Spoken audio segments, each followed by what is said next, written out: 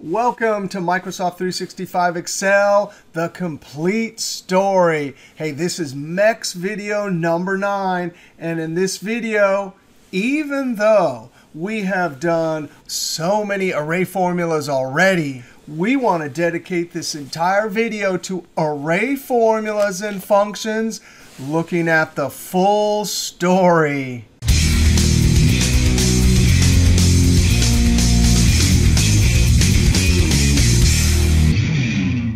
Now, here are all the topics, and we'll definitely talk about the fundamentals of array formulas. We'll see the two main reasons that we use array formulas. We'll talk about SUMPRODUCT, which is actually an aggregate function, but internally makes array calculations. And then guess what? All the rest of the video is all about 32 different array functions. Yes, in the last couple of years, we have gotten about 20 new array functions from Microsoft. Now, it gets better than just the video, because guess what? As with every video, there are a bunch of PDF notes. And this set has 26 different pages. Now, the cool thing about these notes is I go through the basics, where we go through defining each term, and there's an example right next to it. Pages and pages of all the terms and concepts we need for array formulas. Then on page 10, here's the list you need to know. A written summary of all the fundamentals.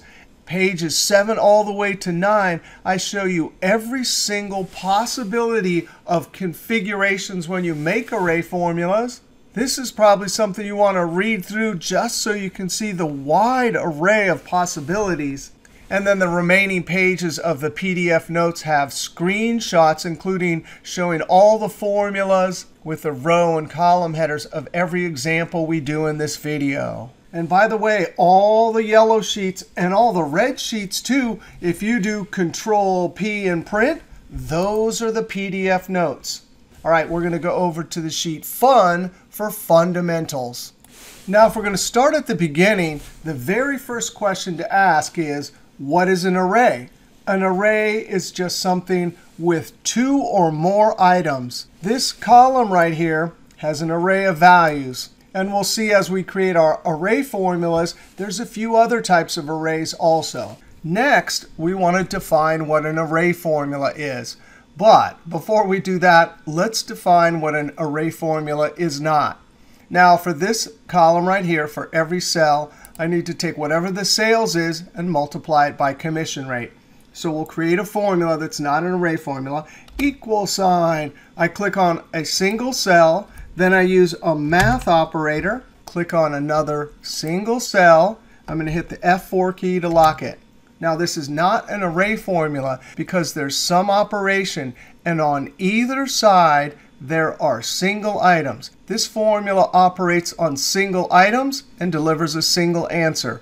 Therefore, it's not an array formula. An array formula, of course, has to have some operator that when it makes its calculation, it delivers multiple answers. Now, this is an Excel table, so when I hit Enter, the formula is automatically copied down. Now, with a single input, single output formula like this, there's the formula. And in every single cell, we can see the formula. That'll be very different than when we create a dynamic spilled array formula. Now, in the top cell, I want to make a second calculation or a second operation. We want to round these. So after the equal sign, I type round.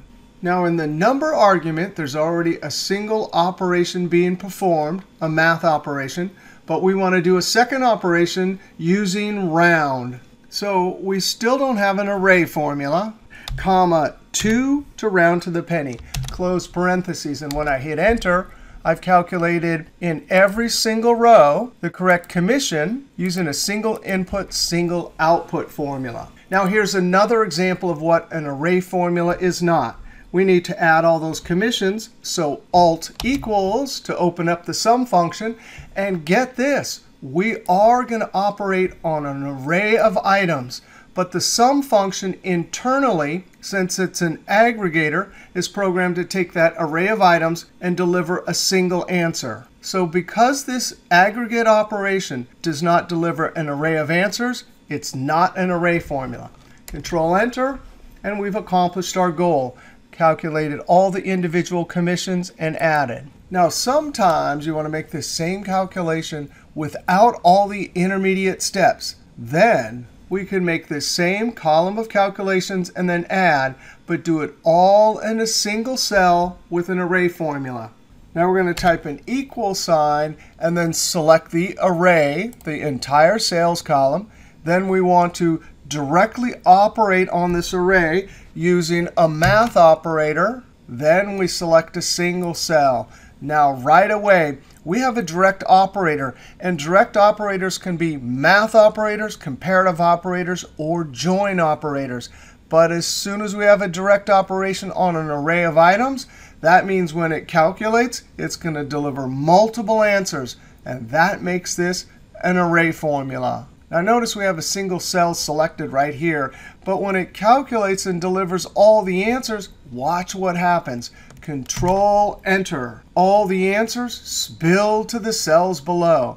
Now let's learn a couple things about a dynamic spilled array formula. This formula only lives in the top cell. If you select any cell below, the formula is grayed out. And get this, if you hit F2, there's not actually anything in the cell. Escape. However, if you directly reference one of the items in a spilled array, like I need this number, and hit Enter, Excel is programmed to go and get that item. Control Z. In addition, since the formula only lives in the top cell and all the values are spilling all the way down to cell G20, if I type something in the way of the spill, like a letter, the formula is polite. It gives me a spill error. That means, hey, I bumped into something. You got to remove it before I can spill the results. So Control Z. And sure enough, there's nothing in the way, so it spills all the way down.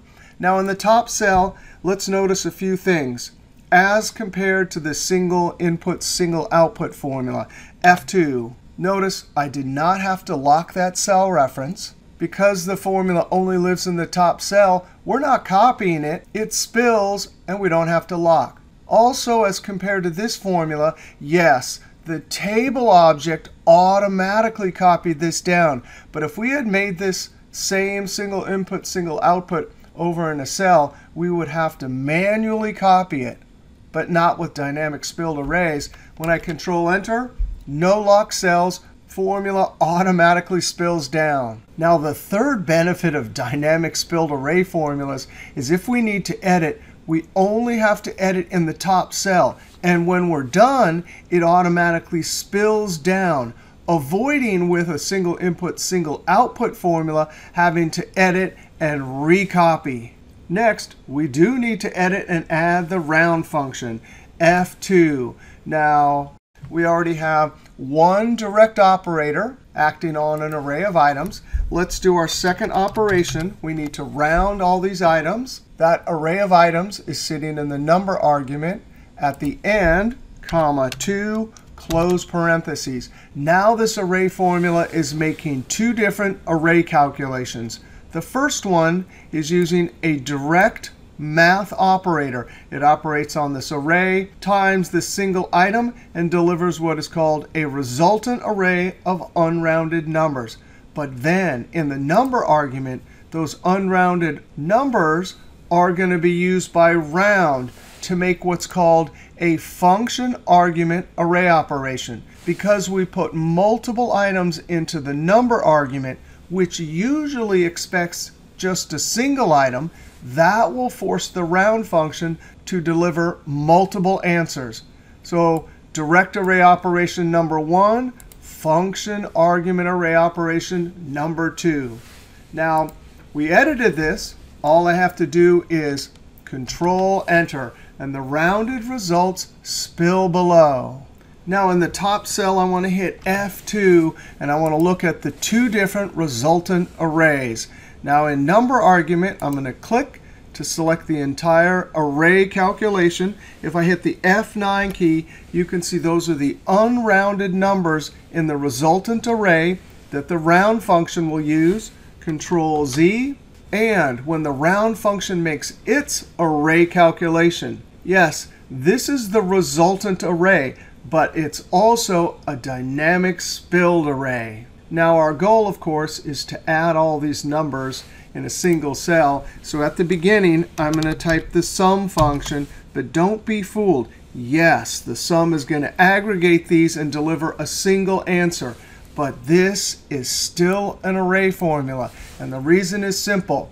If you have one or more array operations, this is an array formula. And that's important to think of even a formula that aggregates like this. It's important to think of this as an array formula because if you do an array operation on 50,000 or 100,000 rows, that could take a long time to calculate because it has to make a calculation for every single row.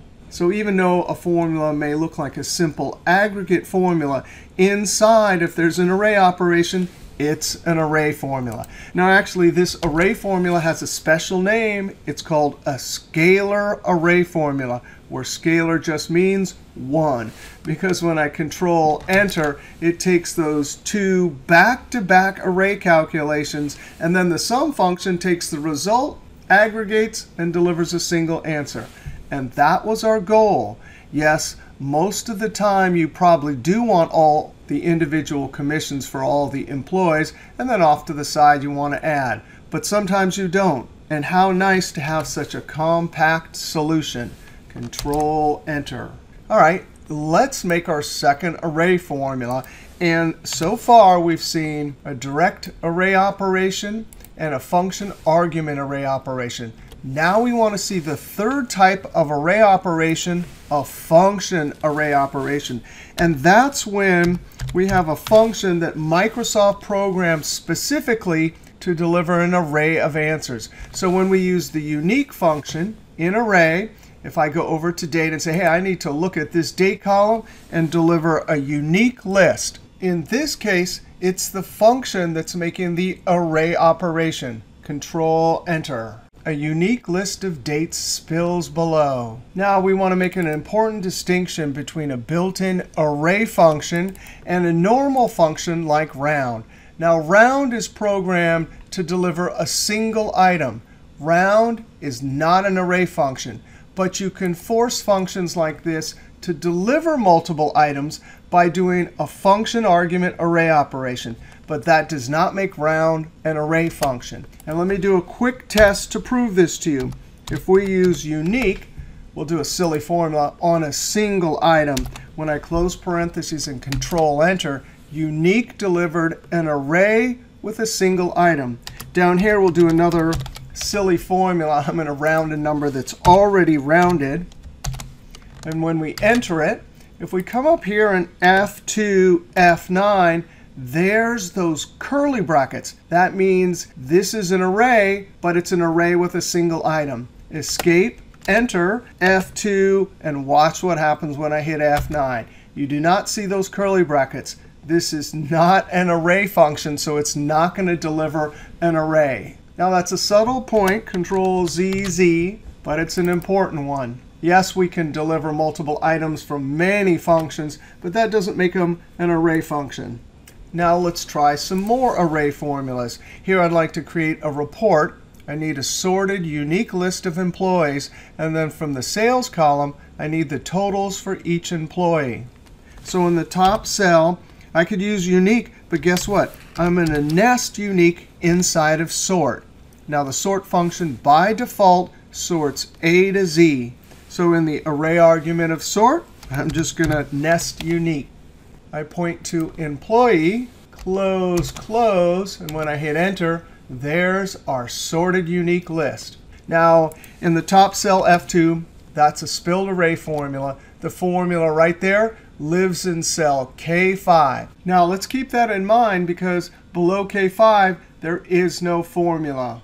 Our goal is to add sales for each employee. So the perfect function to add based on conditions is SUMIFS. The sum range, I want to look at the entire sales column, comma, criteria range. Well, here's the individual conditions or criteria. So for criteria range, I need the entire column, comma. Now in criteria 1, if I give it K5 just a single cell, then of course, close parentheses, Control Enter, SUMIFS delivers a single answer. F2, we're going to get rid of that. However, if we do a function argument array operation in criteria 1, selecting the entire range, watch what happens to K5. That pound or hashtag is called a spilled range operator. And what it says is, hey, I know that the formula lives in K5, but I'm going to get all the items that spill from K5. Now, SUMIFS is not an array function, but we can definitely get it to spill multiple items by doing a function argument array operation. Close parentheses, Control Enter, and there's our report. Now, you might be asking, why do we go through all the trouble of creating this report with formulas when we have pivot tables? Well, as we learned earlier in the class, anytime you want your report to dynamically update when new data arrives, then you got to use formulas. Now let's try to add some new data. I'm going to copy, Control C, and up here, click. And before I Control V, watch what happens here and here. Control V. And just like that, we get a new set of unique dates. And sure enough, the new employee, Abigail, is sorted to the top. Now, what in the world is going on here? I have some formatting, but not in the new row. Over here, I do have formatting when I get a new row. The reason why is I'm using conditional formatting here, which is what you want to do when you're doing dynamic spilled array formulas, and you might expand or contract. Over here, I just manually added some formatting. Now I want to clear this and show you how to add this conditional formatting. Home, over to editing, there's the clear. I want to not clear all. That clears formatting and content. I don't want clear contents because I just use the delete key. This is what I want, clear formats. Now, when we're anticipating that this may expand, you want to highlight as many rows past the last item, anticipating the maximum number of items that will spill. Then we go up to Home, Styles, Conditional Formatting, New Rule. Use a formula to determine which cells to format. Format values where this formula is true. Now notice, when we highlighted this, the active cell is in the upper left corner. So when I build my formula, I have to build it from the point of view of that cell. I'm going to select this cell, and it has to be a relative cell reference. So I hit the F4 key 1, 2, 3 times. Then I have to say not, less than, greater than. And double quote is the syntax we'll use for looking for an empty cell. Now this is a relative cell reference because this dialog box in memory puts the formula in the cell behind the scenes and copies it over and down. So every cell will see this formula. Now we format. Let's say fill. I like this green. You can do what you want. Border, outline. Click OK. Click OK. And now let's test it. Let's contract this. This is an Excel table. So in the lower right corner, I'm going to hover my cursor and drag up. That'll resize the table. And sure enough, that updates. If I expand this back down, there we go. The conditional formatting is working in tandem with that dynamic spilled array formula. Now we want to do another array formula and learn about array constants. Now I want the two biggest values, so I'm going to use the large function. For array, I want to select the entire sales column. Now normally, comma, for the k argument, we would put a single number. I'm going to hard code it in. This says, hey, get the second biggest. Control Enter. But that's not what I want. I want the first and second biggest, F2. Now, these values are never going to change, so that's when you could use an array constant. An array constant is a hard-coded array of values. Now, when you create an array, the array is always housed in curly brackets. Then we want to type a 1. If you use a comma to separate the values will spill across the columns. Then we type a 2, close curly bracket, close parentheses. And now when I Control Enter, sure enough, it went through this column, found the two biggest, and spilled the values to the side. That means across the columns. Now, if you change the comma to a semicolon, then that says, hey, spill the values down the rows. So when I Control Enter, it spills the values down the rows. I don't know what that is. I'm going to scroll up and scroll down. So what that means is you have to know three things for array constants. Curly brackets house the array. Semicolon means go down a row. And comma means go over a column. Now, the way I memorize this is comma starts with C and column starts with C. So I just remember that comma is column, and then the other one is a semicolon.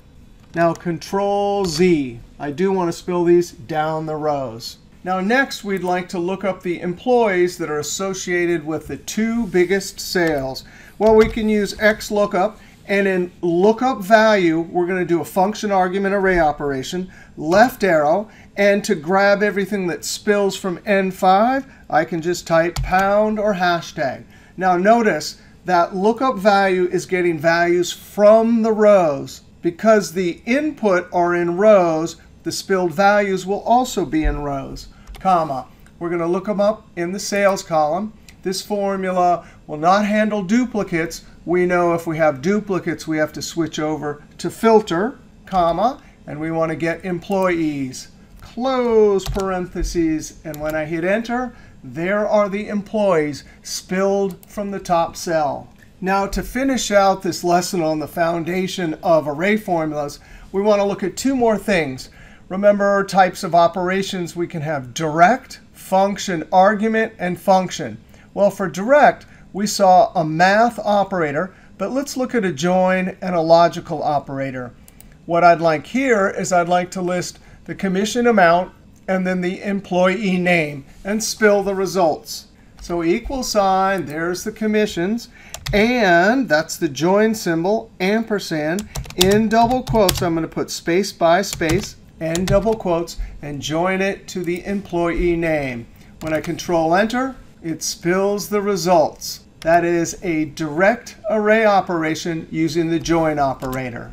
If we come down here and make a Boolean operation, equals, I want to find out of all of these commissions, which ones are greater than or equal to. That's a logical comparative operator acting directly on an array. Greater than or equal to 60. And when I Control Enter, I get trues and falses. Now, on this sheet, we saw a lot about the fundamentals and foundation of array formulas. There's some notes here, but really, all of what I just talked about are so nicely presented here. You can Control P and print these out, or better yet, just download the PDF notes from below the video. All right, fun foundation. Now let's go over and see the two main reasons that we use array formulas. We'll start off by going to the worksheet, making things easy. Now here we have our typical budget situation. Here's some sales. And the accounting department gave us these percentages or decimals to calculate all of the expenses. And here's how we did it before dynamic spilled array formulas. We had to know about mixed cell references, lock down the row but not the column, times, and then we go get this and lock it across the column but not the row. And if that wasn't hard enough, then we had to Control Enter, and it was always a two-step process. Copy down, let go, copy it to the side, and we had to check because mixed cell references are hard and we don't always get it right. I lucked out this time, I got it right.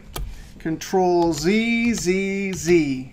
Dynamic spilled array formulas make almost everything much easier. Here's all we have to do. Equals, highlight all of these sales numbers across the columns, times all of the properly lined up with these expenses here, percentages or decimals across the rows. What happens when we do a direct array operation like this is that the result will be a rectangle this dimension by this dimension. So that's all I do. Control Enter, and we're done. And of course, when we needed to edit, we'd F2, simply edit the very top cell. I don't have to enter this and recopy it. I edit it, Control Enter, and the correct results spilled. Now here's another amazing example of how dynamic spilled array formulas make our lives easier. This is an example from finance. We want to calculate over a number of different years and interest rates the future value of our investment. We're going to have an initial deposit of $5,000 and a yearly deposit of $10,000. Now I want to dynamically create years and interest rates. So anytime we have a sequence of numbers, we use sequence. For year, number of year rows is going to be 8, comma, comma. The start is 10, comma, and the step or increment will be 5. Control Enter, and we're going to have 10 to 45 years. Now for interest rate equals sequence. I'm going to skip over rows because I want it to spill across the columns. 6 different interest rates, comma, will start at 2 and have an increment of 2. Close parentheses and enter.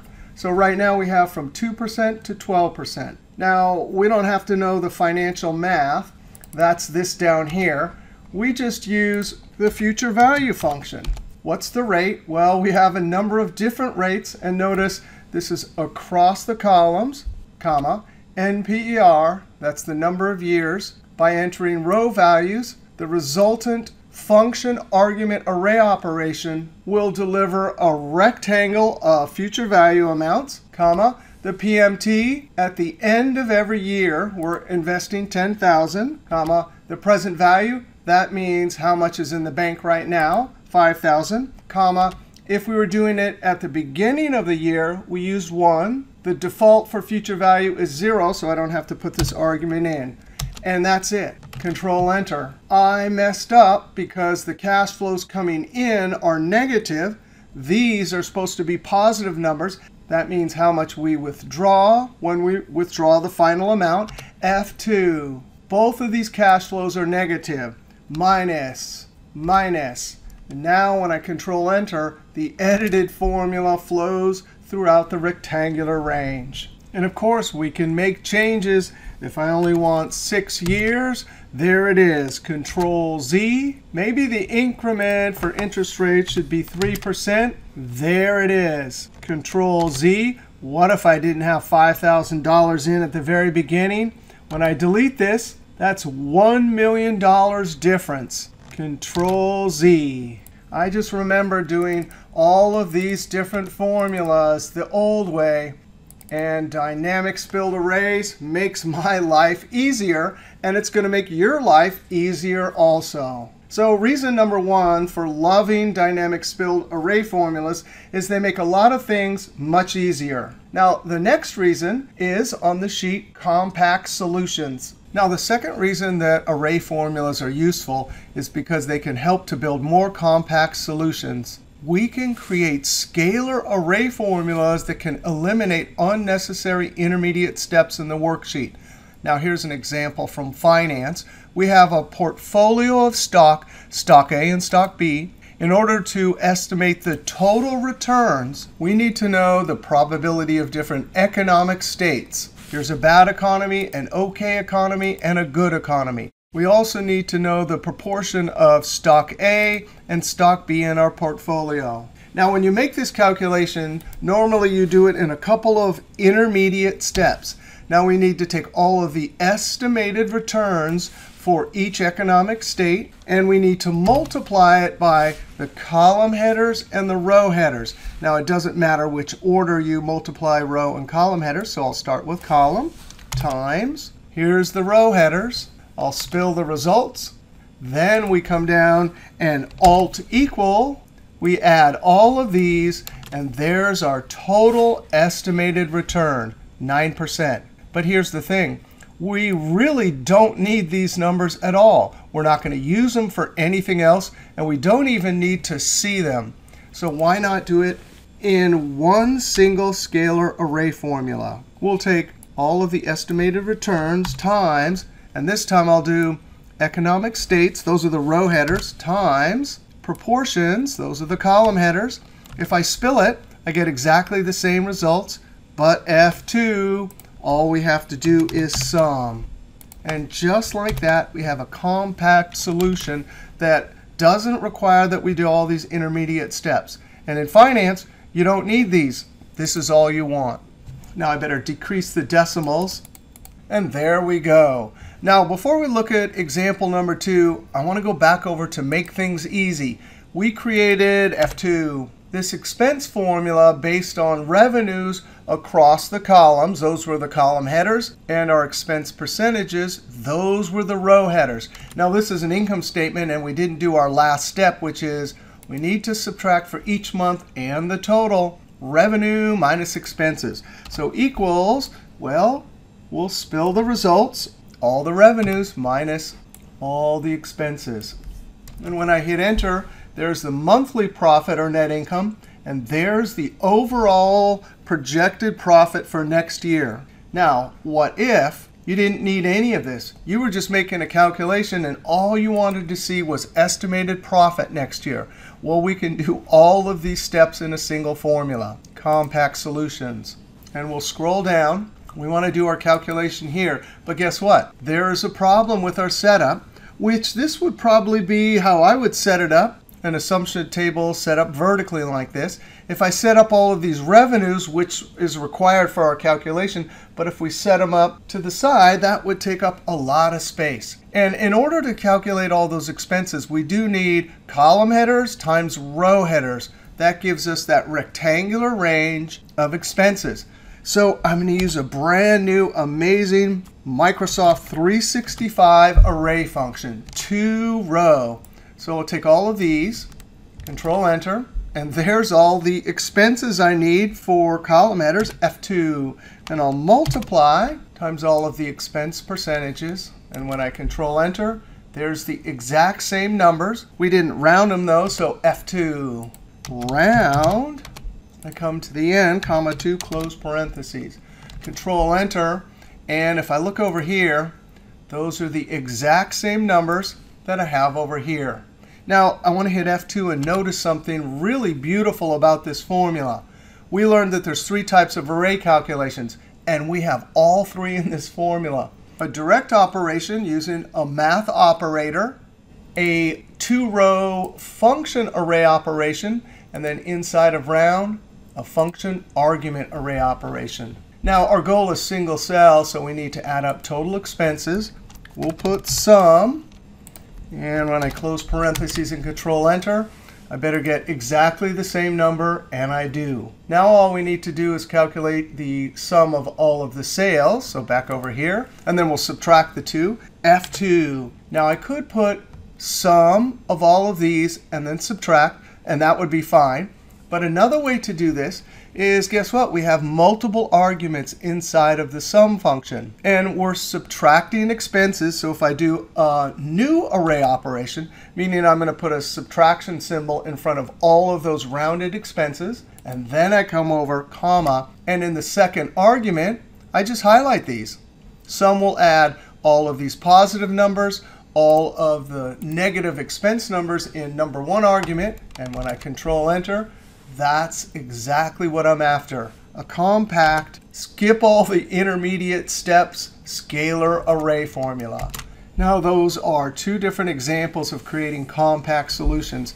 And there's many more examples. Now we'll look at 2 other examples where the math is beyond the scope of this class. But here we have the same financial example. And we have all these intermediate steps to calculate standard deviation. Well, sure enough, scalar array formulas, there's one example. Here's a second example. Allow us to do the calculations in a single cell. As another example, here's an example from statistics. And these are a bunch of intermediate steps, and we really don't need them. We just need the final result.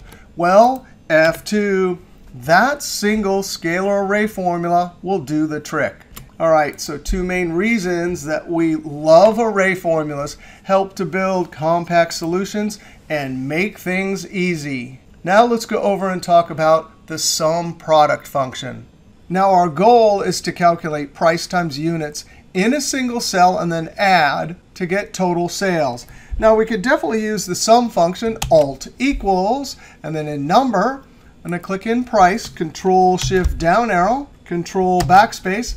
And notice this is 100,000 rows here times the 100,000 rows of units. Control Shift down arrow, Control backspace. Now that'll easily get the job done. Enter, and there's the answer. However, usually a better option is to use the SUMPRODUCT function. This is an aggregate function that's programmed to make array calculations, but deliver an aggregate answer. Now, the product part means it can take multiple columns and multiply, that's the product, and then sum. So there's two parts, product and then sum. SUMPRODUCT. The arguments are array 1, array 2, array 3.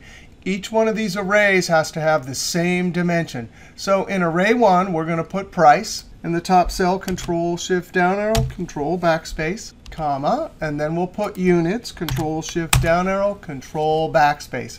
Each one of these arrays has exactly the same dimension. And here's what it does. The product part makes the array calculation. It multiplies corresponding elements in each one of the arrays. Then, whatever the resultant array is, sum will add. Close parentheses. And when I enter, I get exactly the same result. Now here's the thing.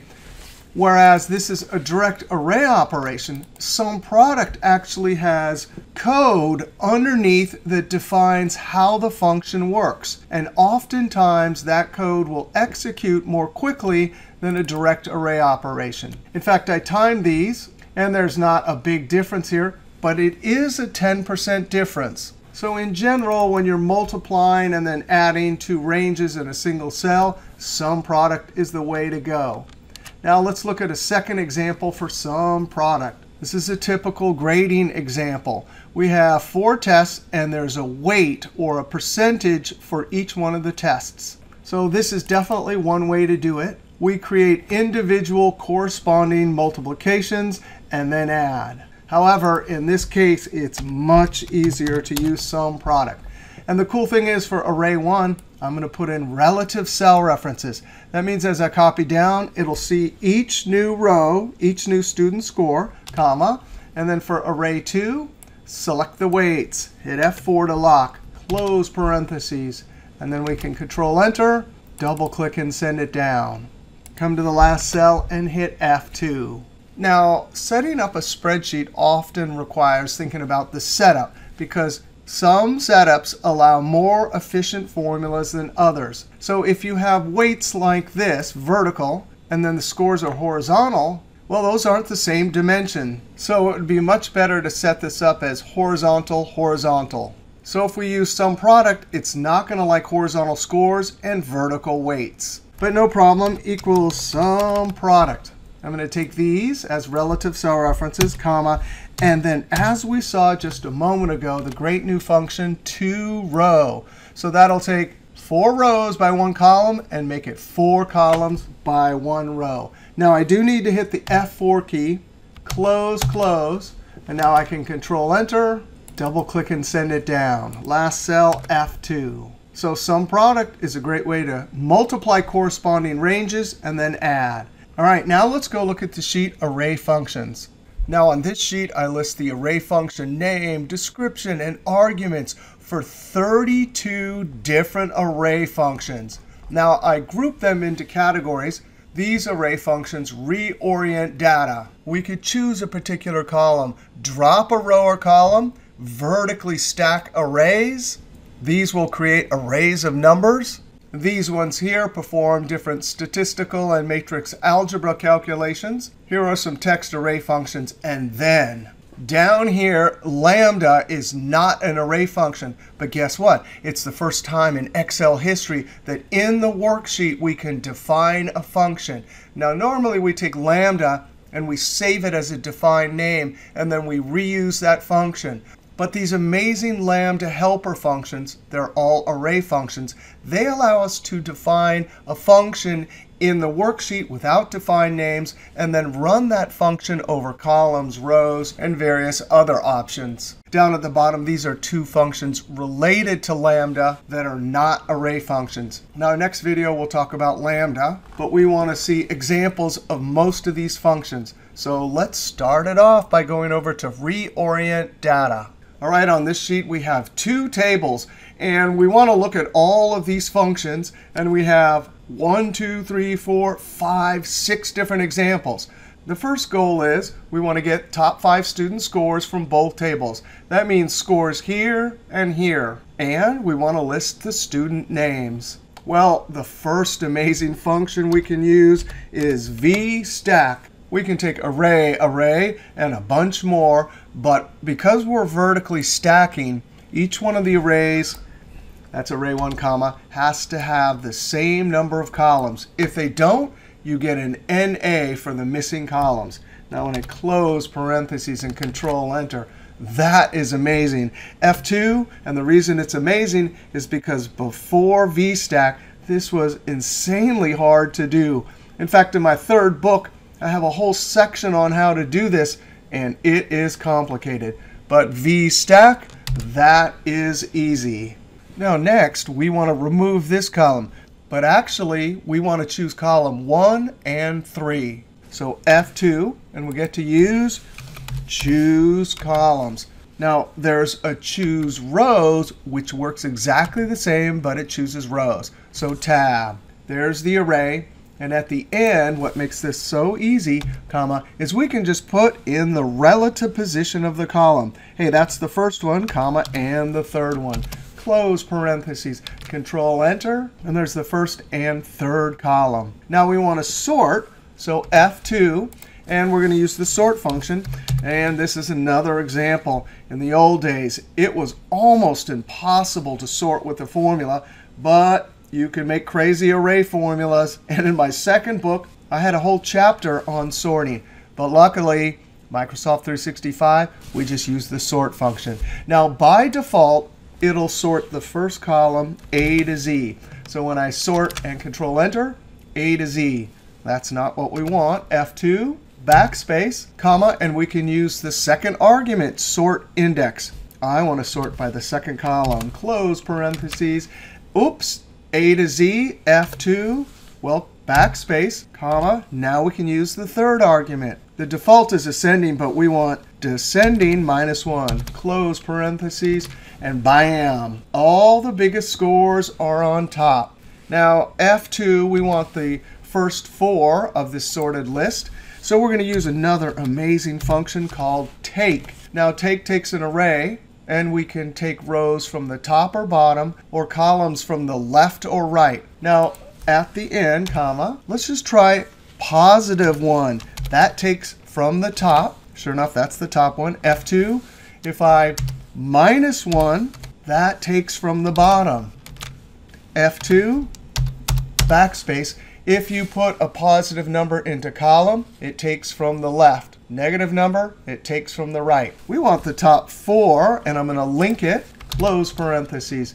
Control Enter, and that is beautiful. If I change this to 6, Control Enter, there's the top 6. Now, sometimes you do want, let's change it back to 4. Sometimes you really want the top 4, but there's a tie for 93. If you want to include ties, then you have to do a different formula. Now, a formula that includes ties actually has to take that number 4, F2, and look up the 4th largest. Now, something interesting about this large function, look in array. I didn't have to use VSTACK because most aggregate functions allow you to throw in multiple ranges as long as you put them in parentheses with a comma. But that 93 is then used inside the filter function.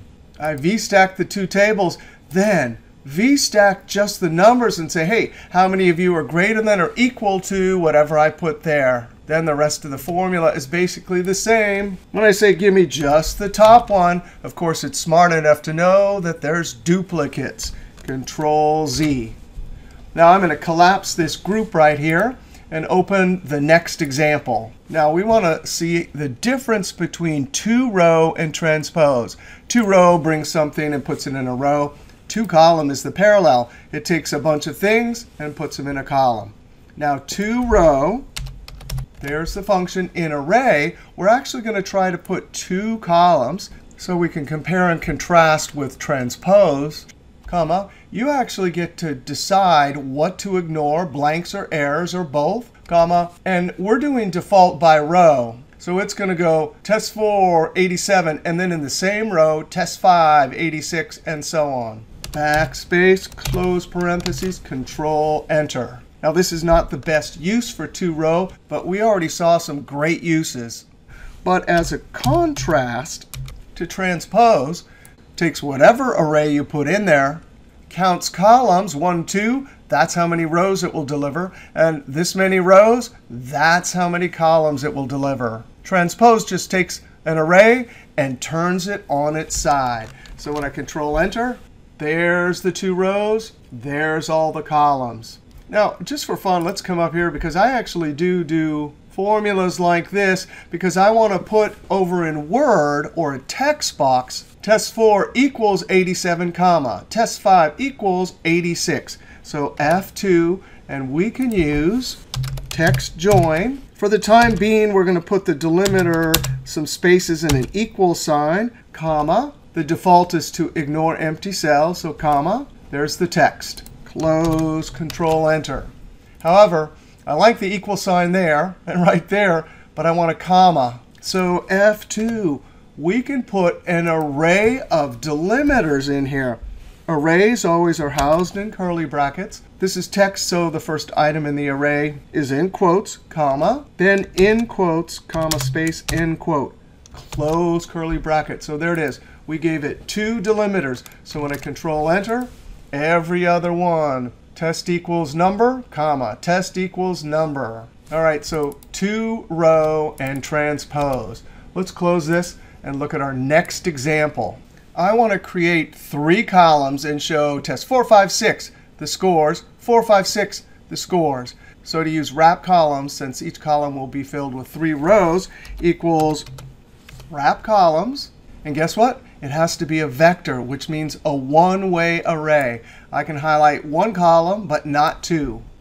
Comma. I want 3 items in each column. And if I decided to use a number for word count, and there were some cells that didn't get data, you could pad with and say what goes in those cells. But when we close parentheses and Control Enter, that is looking good. F2, and I want to join it in double quotes to another equal sign, and then a second wrap columns. Here's the scores, comma, 3 rows in each column. Close parentheses, Control Enter. Now we used WRAPCOLS, but there's also a WRAPROWS, which does the same thing but wraps to rows.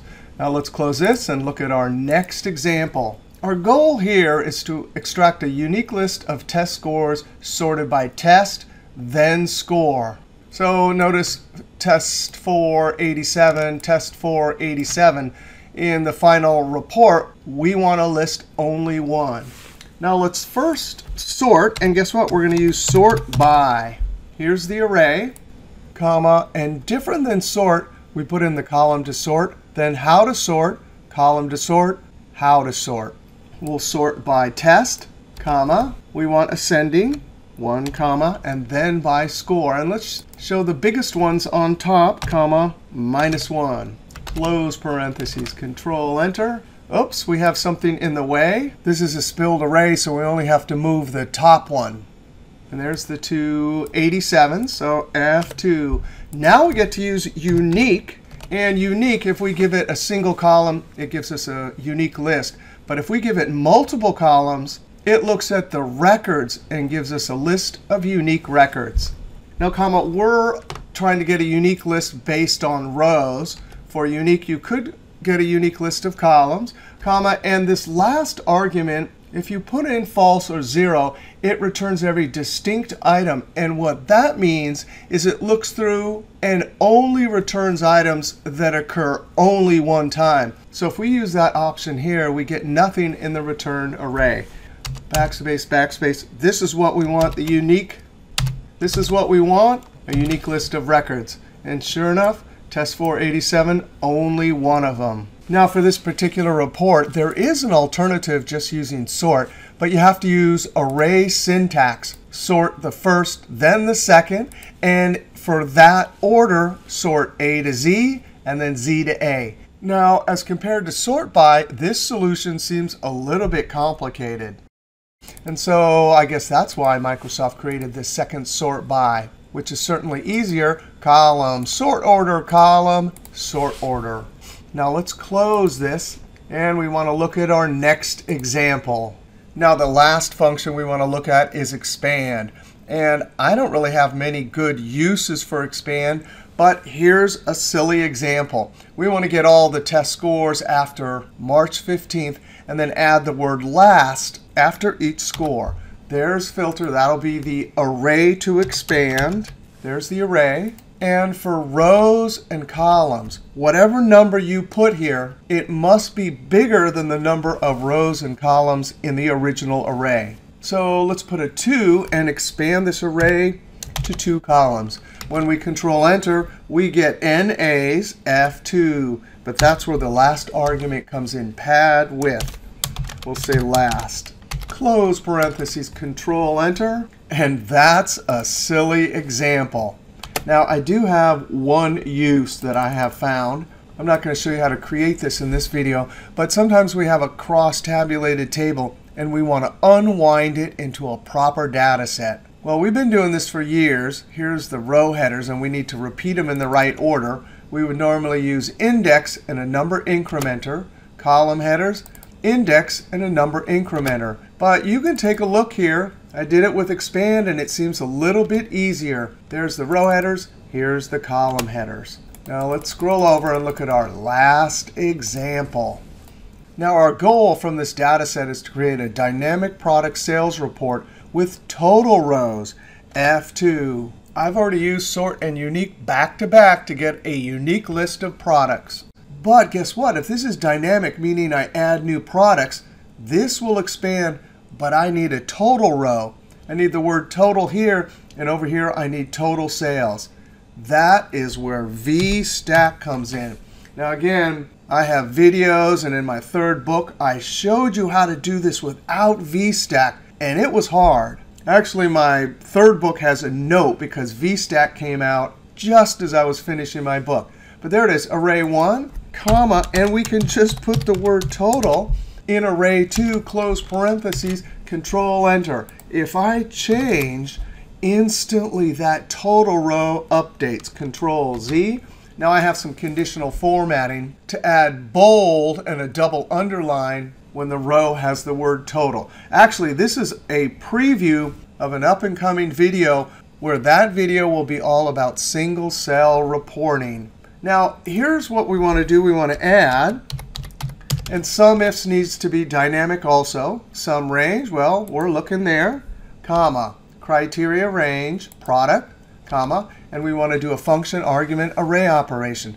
Well, of course, we want that dynamic spilled array, so we use the spilled range operator. But wait a second, it has the word total. But for the time being, in criteria, we have 4 items. Those will be the conditions. Close parentheses. SUMIFS will deliver 4 answers. Remember, this is dynamic. So when it gets a new product, total will always be in the last row. So F2, that's where the drop function comes in.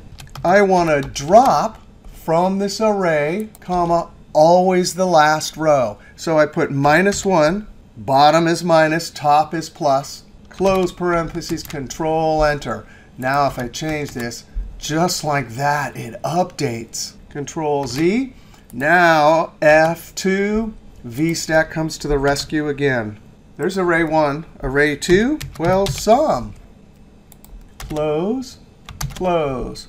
Control Enter. Now if I add some new records, Control C, Control V, that is a dynamic report built with formulas. And guess what? Pivot tables cannot do that. Yes, they're much easier to use, but what they can't do is update instantly when source data changes. Now again, in an upcoming video, we'll see how to build this kind of report and much more complicated reports all in a single cell. But by far, when dynamic spilled array functions and the new Excel calculation engine came out, this was one of the more exciting uses for all this new array wonderfulness in Microsoft 365 Excel. All right, next we want to go over to the sheet Create Number Arrays. Now, the first function we're going to look at, RANDARRAY, creates a random set of numbers. Now, there's RANDARRAY. Rand came first. This is an argumentless function that delivers a number between 0 and 1 with 15 digits. Rand between allows you to do integers between a lower and upper value. But rand between can do both of those, and it spills the results. Now, in this column, we want to deliver random numbers between 0 and 1. We're going to use RANDARRAY, so tab. And watch this. If I don't put any arguments, it acts exactly like the rand function. And if you hit F9, a random number is generated. F2. But if we use the first argument, rows, I want 10 of them, close parentheses. Now we get 10 random numbers between 0 and 1.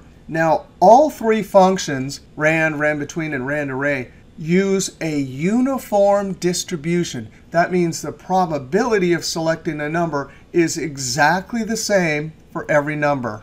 Now, to generate numbers between 1 and 5, we'll say 10 rows. No columns, so we'll skip it. And we just say min and max. But watch what happens when we leave the last argument out. We get the integers, but also the decimals. F9. So F2. In this case, if we really want only integers, comma, and in the last argument, the default is decimal. But if we put true or 1, close parentheses, there's our integers, F9. Now, sometimes you want to generate random sales numbers for a data set. We say 10 rows, the min, the max, that means between $1 and $5. And we don't want integer here. Control Enter. All we need to do now is F2, round these random numbers. There's the number, comma. I want it to the penny, so I put 2, close parentheses. Control Enter. F9. Now, let's notice something. If I come over here and do something, watch what happens. Enter. Every single time you do something, these formulas recalculate. So if you're really building a data set, once you get the random numbers you want, we copy and paste as values. Now, here's a great trick, because there's lots of ways to paste values. If I point to the edge, that's the move cursor. Don't left click, right click. And when I right click and drag away, as soon as I let go of the right click, a secret menu pops up. Copy here as values only. Then if I F9, bam, I have my random sales numbers. Control Z. But what about randomly getting text? You betcha we can do that. Let's say 10 rows, and the min is going to be 1, comma, the max has to be 4. But I'm taking that information directly from the source data. I'm going to say how many rows are in that data set. Close parentheses, comma, 1, close. We want integers, so, and there's random numbers, but wait a second, that's not getting text. F2. This is where the index function beats XLOOKUP. Now, there's not very many uses left for index and VLOOKUP, those old lookup functions, because XLOOKUP does all that they did and better. But here it is, index rules for looking up random text items, comma. So we have our array, and there it is, row number. I'm generating random row numbers. So close parentheses, Control Enter, F9. Now we could change this to 12. And for these numbers, I could change this to 100, and then F9. The last example will be for columns. I have my rows, columns, there it is. I'll just accept the defaults, close parentheses, Control Enter, and F9. I'm getting random numbers across 2 columns. All right, next we want to check out the sequence function. Sequence will, of course, return a sequence of numbers. It has 4 arguments. You say how many rows you want. If you want columns, you can put columns in. And then where you should start, what's the first number, and what the step or increment is. The default for start is 1, and the increment is 1. Now, let's just start with the default. All I want is 10 rows. Control Enter, and I get 1 to 10. Now let's try 10 rows, and we don't want columns, so I skip. will start at 5, and the increment will be 5. Close parentheses, Control Enter. So 5, 10, 15, 20, and so on. Now here are two different uses for sequence inside of other formulas. Our goal is to spell a repeated word. Now if the sales rep was Sue, we would just copy it, double click, and send it down. Sometimes when you have single cell reports, you need to generate the same word down a column. F2, well, we're going to do something really unusual. We're going to use index again. And the array, I'm simply going to put one item, comma, and then in row number, sequence, rows for how many rows in the data set. So that'll give us number of rows. And then comma, comma, the start is 1, and the increment is 0. So sequence will repeat 1 and look up the first item in every row. And sure enough, that's what we got. Now down here, we want to investigate this text string here because we copied it from the internet, and we're having troubles with it. Specifically, we're having troubles with the spaces. It looks like there's 1, 2, 3. Now, a space is character 32. And sometimes when you copy and paste something from the internet, you get character 160 instead. It looks like a space, but it's actually a non-breaking space. And it will cause trouble. Now, I want to extract every one of these letters 1 to 14. So I'm going to need a sequence of numbers 1 to 14. For rows, I just say, what's the length? That'll tell me how many characters. Close, close, Control Enter, and there it is, 1 to 14. Now, to extract all the characters, we're going to use the mid function. Here's the text, comma, and look at that. Starting number, we already have 1 to 14. That means we'll start here. We'll start in the first position, second, third, fourth, and so on. And guess what, comma? Number of characters, we're always taking just one character. So that's the formula to extract all the characters. And the spaces look exactly the same, but code will tell us. And if we pound, we'll get all of them. Close parentheses, Control Enter. Sure enough, space. That is not a space. That's that character 160. And that one was a space. So sequence came in handy here. Now, if you're curious what all the characters and codes are, I have something down here. But if you search for ASCII characters, you'll find a list online. By the way, I created this with sequence and character. All right, next example. Sometimes in statistics, we want 0 to 6. That would be the number of x values possible. So we say sequence. And instead of 6 for rows, we add 1. Comma, comma, and the start is 0. When I Control Enter, 0 to 6. Change it to 4, no problem. Another example from statistics. Hey, we want the numbers 34 to 114. Well, equals sequence. And for rows, well, I need to take 114 minus 34. But I need to include 34 as the first number, so I have to add 1. And then comma, comma, we're starting at 34. The step is 1.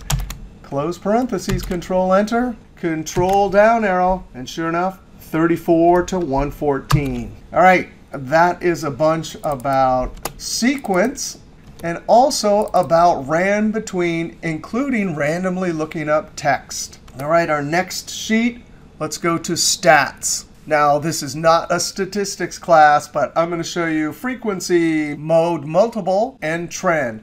These are common enough that you might have to use them sometime. Now, our goal here is we have sales, and we have upper limits for counting. These are the categories that are automatically created by frequency. And using frequency is much easier than COUNTIFs. But you're stuck with these categories. The freedom of COUNTIFs is you could build whatever categories you want. But this is how easy it is. Here's all the data, comma, bins array. That just means the upper limits. And I enter. That is much easier than COUNTIFs. So between 250, not including 250, and 450, there were 4 sales. Now, the nice thing about frequency also is when you put in the last upper limit, you might not have been paying attention. Because sure enough, there's one number bigger than the last upper limit. And that's why frequency will always deliver one more category than the number of upper bins you give it. And the last category, of course, is whatever's bigger than 1050. Another statistics function is we might want to see which number occurs most frequently. So you don't want to use the single, you want to use the mult. Because with mult, if there's more than one number, in essence a tie for most frequent, this function will deliver it. And sure enough, Control Enter, 275 and 923. Each occurred 2 times. Now the last example is linear algebra. Now a lot of us don't like to do this, but it is one of the most common math techniques in business. Now you remember your XY scatter plot. We have some sales call data. This will be the X. This hopefully will predict the sales. So number of sales calls and sales. This is from past data. If we calculate the slope the longhand way, that's for every 1 unit of X, how much does Y increase? And Y-intercept is just where this line crosses the Y-axis.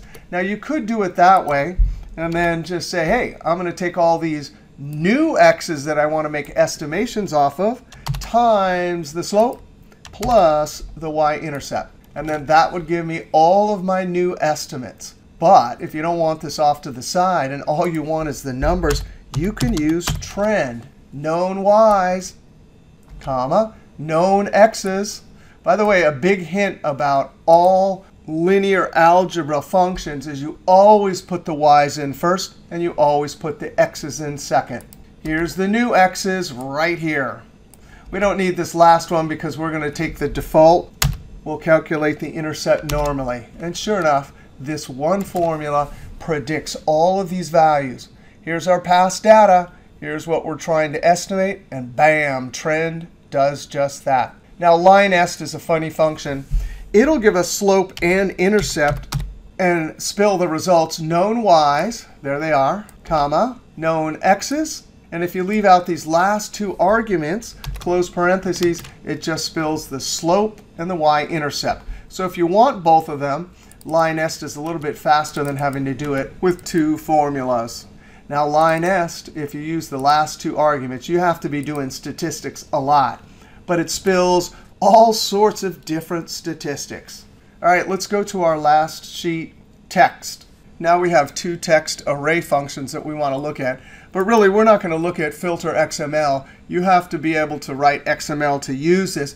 But in the old days, we would hack our way through this to take values separated by delimiters and spill the results. But we have a brand new function that makes everything easy. Equals text split.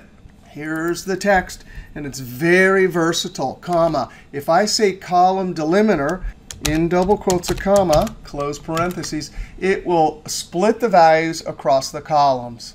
If I skip over that, comma, and for row delimiter, I put my comma, it'll split it down the rows. And there's a couple other cool things.